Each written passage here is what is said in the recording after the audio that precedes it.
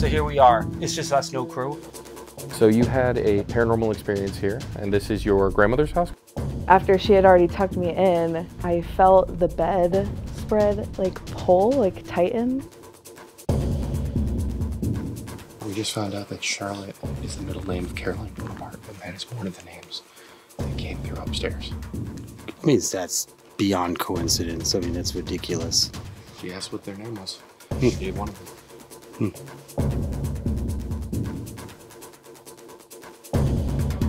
Here we are again. Spooky. There's no one around. Let's get the thermal imager working. Absolutely. So right now we actually have this flare camera that's picking up heat signatures, so it can actually see my hand. Huh. Look at that. That's cool. So anything we see in the cemetery that's giving off that heat signature, that's gonna be really awesome. Let's go scan it. Okay. Imagine seeing a gravestone and then you just see this. You are indoctrinated into the... You are part of the Chronicles now. What if the Chronicles was named after every town that we visit and do a haunting, like the investigation? Yeah, I like that, you know? Because it's still our Chronicles, but it's the Chronicles that we tell. Okay, so I'm rolling this. Okay, we have 3 cameras here. We got a little flip out that I'm gonna give you in night vision. Okay.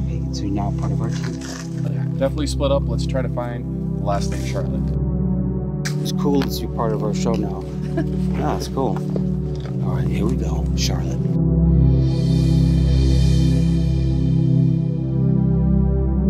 Charlotte. Get out of here.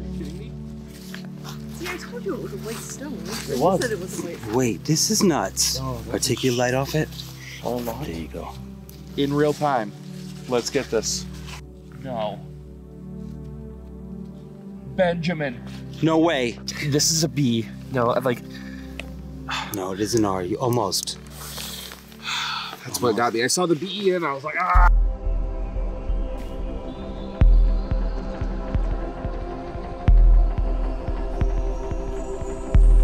It's like 20 degrees out. I'm gonna take photos of every gravestone I can, and so we can just flip to it and find it if we need to. We can have a log of who's here. We can have this log in case we're doing an EVP and their names come up in the future. We like, they're buried there. Let's take a look.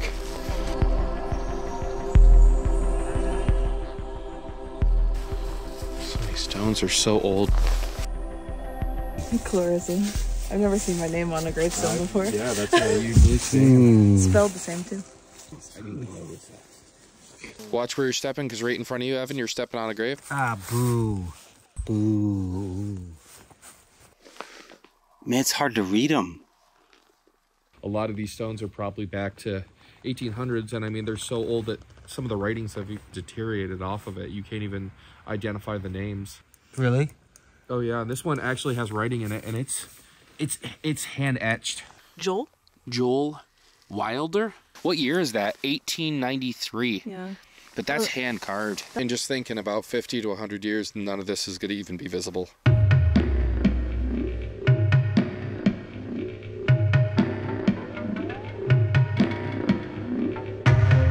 In Caroline Bonaparte's grave's right over here to the left of us. Where? Right there. Oh, I mean the spooky one? Let's just go to her grave, see what's over there. What? That's her grave? Yeah. Okay. You didn't know that? No. You Wait. grew up in that house and didn't know she was right across the road. Well, I knew she was here. I just didn't know that that was her. Where is she? She's right there in front of you. Boom. She's standing right next to you. Here it is. This is where I couldn't see anything, remember? Oh, how crazy is that?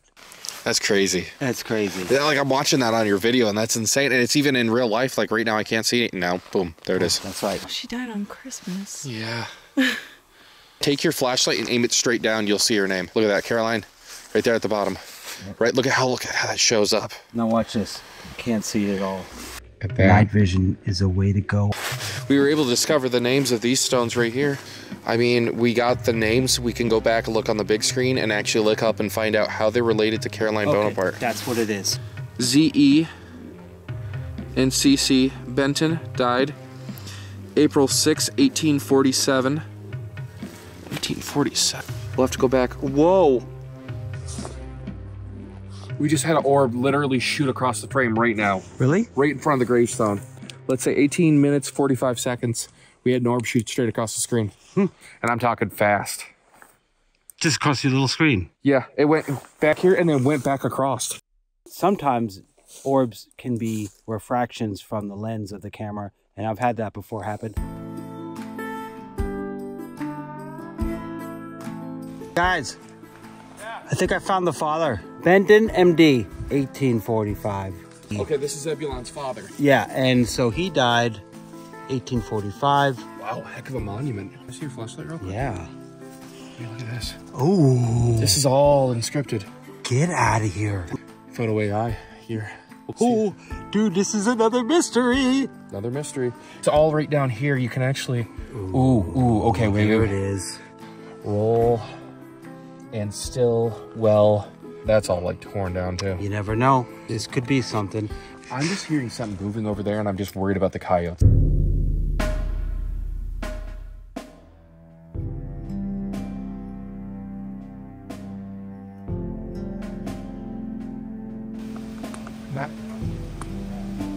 Last time we were here, we couldn't see those names at all. Now we can with that technique you were doing with the night vision camera. I'd say we go back.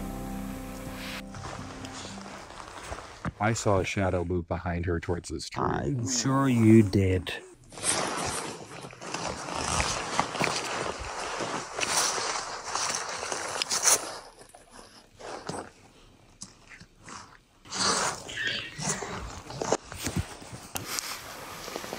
Okay, so that look, right? That look, right?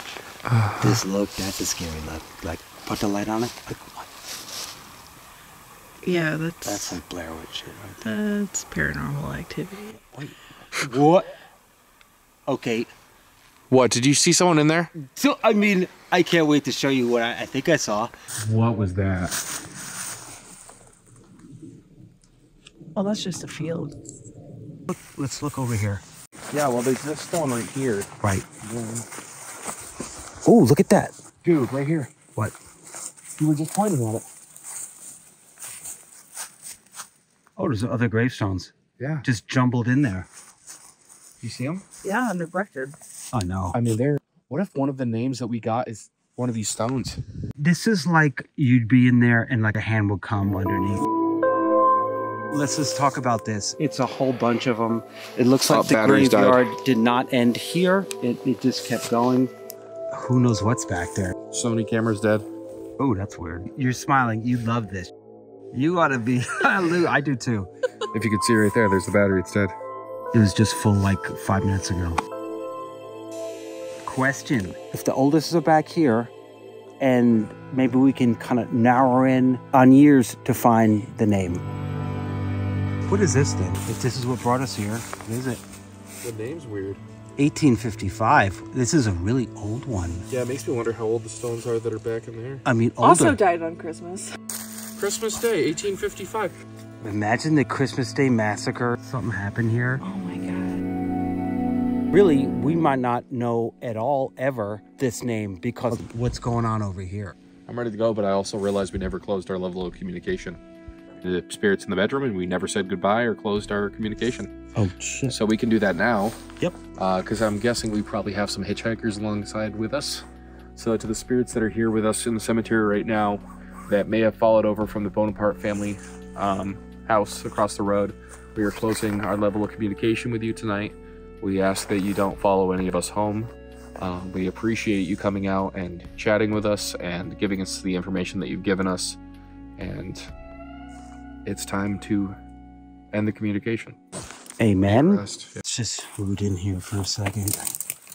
Are you just going in? You're going Going. I am, but I don't know what. This is what he does. You know what? This is like almost like hollow. It's like, oh, looks like a dirt mound. This whole berm right here, this big, No. yeah, is all graves stacked up. They took something and pushed it all up. Look, boom. Look, all of these. And then there's this dirt mound that goes down. And that's just bodies and, ooh. Did you hear that? It sounded like something was coming through the other side. Oh, like coming from down there, Yeah. right? Yeah, I'm out. Time to go. You know what I just heard a voice? It was that same freaking moan that you heard the first night you were here next to that gravestone. That was that. It was that kid's. And that was right there. I mean, we're just.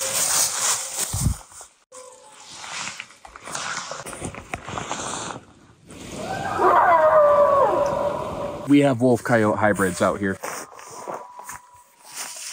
Let me get some audio. Here goes.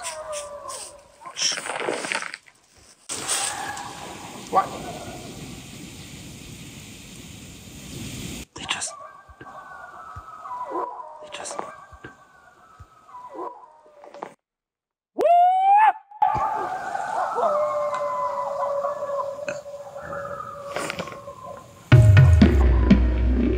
They're getting closer. It's time to go. They're getting closer. Yeah, we definitely need to get going. I mean, there's like a pack of them. Let's get out of here. Yeah, we definitely need to get going. Hey, let's hustle. All right. It's over for the night.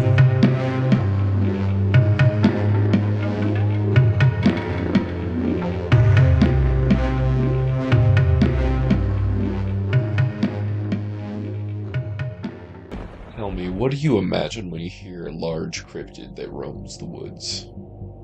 Bigfoot, right? Well, what if I told you that there was another cryptid that was large and bipedal, just like Bigfoot? The Dogman. Take a werewolf, but take the shape-shifting ability out of the picture. But even without having the ability to shapeshift like a werewolf, let me tell you, this cryptid is not to be messed with. He has been reported to have one of the worst tempers, and is very guarded. So if you ever come across a Dogman, well, we probably won't be hearing the story. I've been in the paranormal field for 23 years, and I've used multiple different audio pieces of equipment, but nothing has sounded so clear and smooth as Tascam. Tascam has sponsored the show with sending us some of the best audio gear in the world, including the Porter Capture 6, which is one of the best EVP recorders I've ever used, if not the best. From night one, I caught some of the most clearest EVP recordings that I've ever captured. So thank you to Tascam. Create like a pro. We'd also like to give a special shout out and thank you to Historic Haunts of Waynesboro in Waynesboro, Pennsylvania. 30 minutes west of Gettysburg sits this beautiful historic town, and in the center, the Hoover House. A haunted bed and breakfast ran by Steve and Pam Berry. Whether you want to spend a night in a creepy but beautiful haunted bed and breakfast by yourself or bring your team in for an investigation, contact the Historic Haunts of Waynesboro. They also have a brick and mortar paranormal equipment store down in a gatehouse from the Revolutionary and Civil War. Steve and Pam are one of the best paranormal equipment dealers on the East Coast, and we personally work with them. We'd also love to give a huge shout out and thank you to Jim over at Starforge Sabers for customizing 2 lightsabers and sponsoring the show with them. Now when you think about lightsabers, you don't usually think about, paranormal investigations, but that's where Evan and I like to think outside the box. We do a thing called full spectrum photos. When you change the colored lighting, it actually can possibly show up entities. So that's where we're going to use these lightsabers. So thank you to Starforge Sabers.